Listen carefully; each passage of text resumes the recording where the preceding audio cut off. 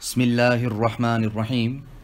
This is the English summary of the Majlis of Hazrath Maulana Qamar Uzzaman Saheb Damat Barakatuhum, which took place on Tuesday, the 27th of Rajab 1443, corresponding with the English date, the 1st of March 2022.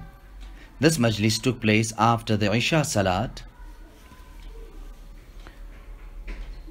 at Ma'hadul Ali Al-Islami in Hyderabad, India, on the occasion of the last dars of Sahih al-Bukhari. Hazrat Wala starts off by quoting the last surah of the Quran, قُلْ أَعُوذُ بِرَبِّ النَّاسِ مَلِكِ النَّاسِ إِلَهِ النَّاسِ مِنْ شَرِّ الْوَسْوَاسِ الْخَنَّاسِ الَّذِي يُوَسْوِسُ فِي صُدُورِ النَّاسِ مِنَ الْجِنَّةِ وَالنَّاسِ. So, as you have heard, that Allah Ta'ala has given us a'mal to do as well. But like how Allah Ta'ala has spoken about a'mal and deeds, Allah Ta'ala has also spoken about the jaza, the rewards of those deeds. Sheikh Abdul Haq Muhaddith Delvi, when he came to India, and at that time Sheikh Farid was in charge, or rather ruling over the whole of the Indo-Pak subcontinent, he gives him advice in the following manner, that adopt ikhlas in your a'mal, number one. Number two, make sure that your zahir and your batin, there is tawafuq and it is together, it is the same. It can't be we portraying something else outside and the inside is very, very far from that. There must be tawafuq, tawazun, the same. Zahir and batin, the external and the internal. And the third one, always keep in mind the rewards of deeds. The Quran is filled with different types of a'mal and its rewards. The hadith of Rasulullah sallallahu alaihi wasallam teaches us that Nabi sallallahu alaihi wasallam said to the Sahaba, no person can enter into Jannah by means of his own deeds. The Sahaba said to Nabi sallallahu alaihi wasallam that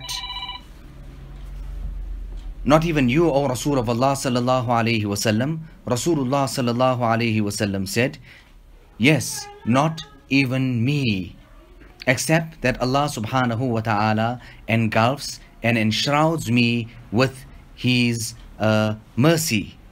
Now that's what Rasulullah sallallahu alaihi wasallam is saying on one hand. On the other hand, wherever you open up in the Quran, Allah subhanahu wa ta'ala says that the reward of the a'mal is Jannah. Now what can we say? Outwardly, it seems to be some type of tadad and contradiction. However, there's no contradiction whatsoever. Allah subhanahu wa ta'ala is speaking from the station of rububiyyat, that the smallest, minutest thing that the banda carries out, Allah subhanahu wa ta'ala appreciates it because he understands how tired, how weak insan is.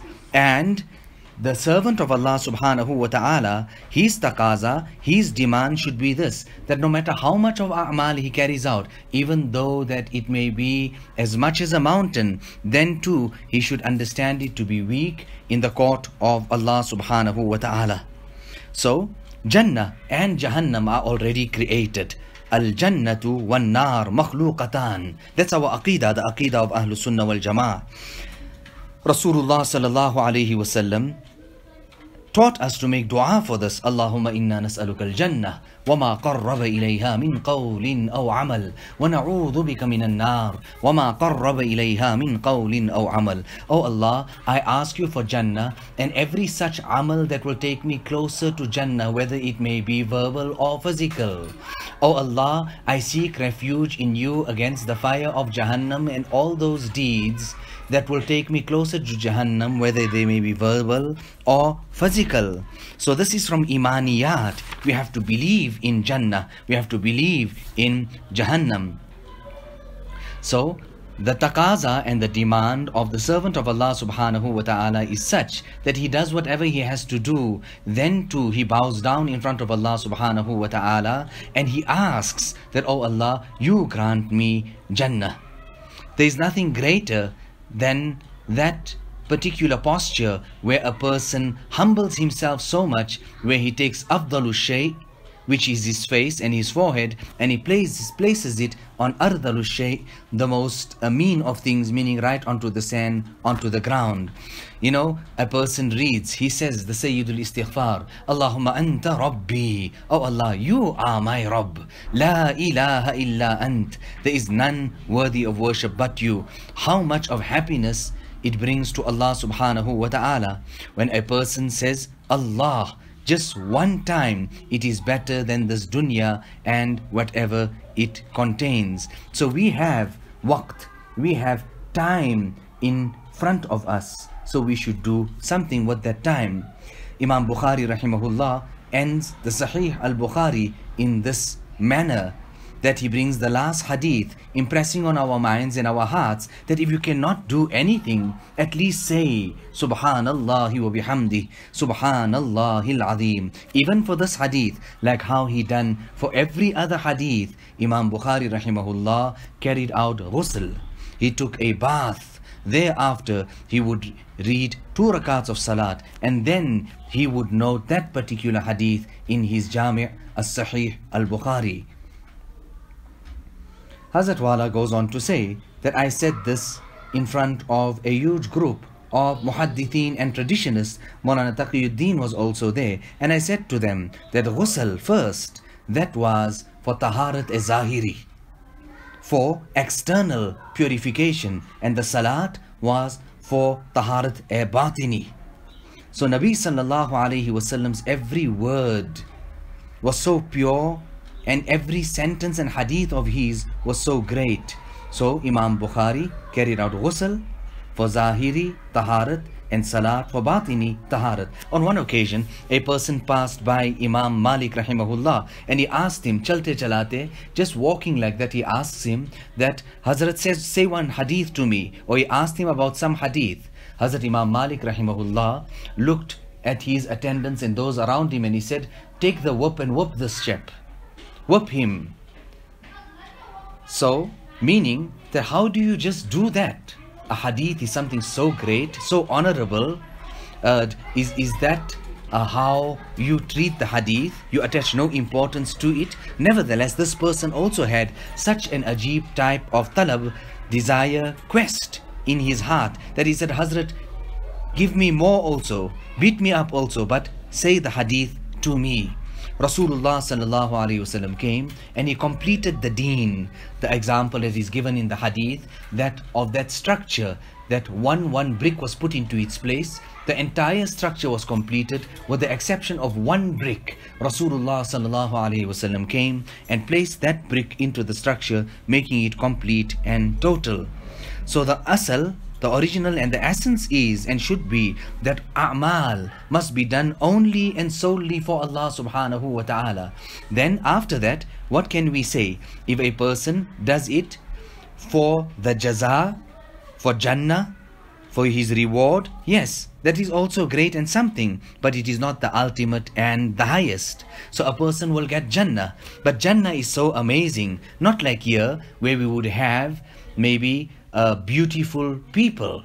There in Jannah, you would have the bazaar and the marketplace of beauty itself. When I went to France, I was right in front of the tower there, and people came and I had a majlis there, and I started telling them that you achieved this, that and the other. But have you achieved this? Do you have a bazaar where beauty itself could be purchased?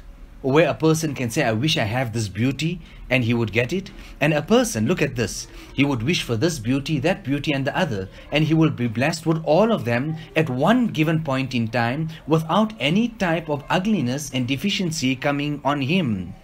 Another example Hazrat Wala gives, that a person would be there, he would notice and he would wish for that fruit which is hanging on the branch of a tree in Jannah.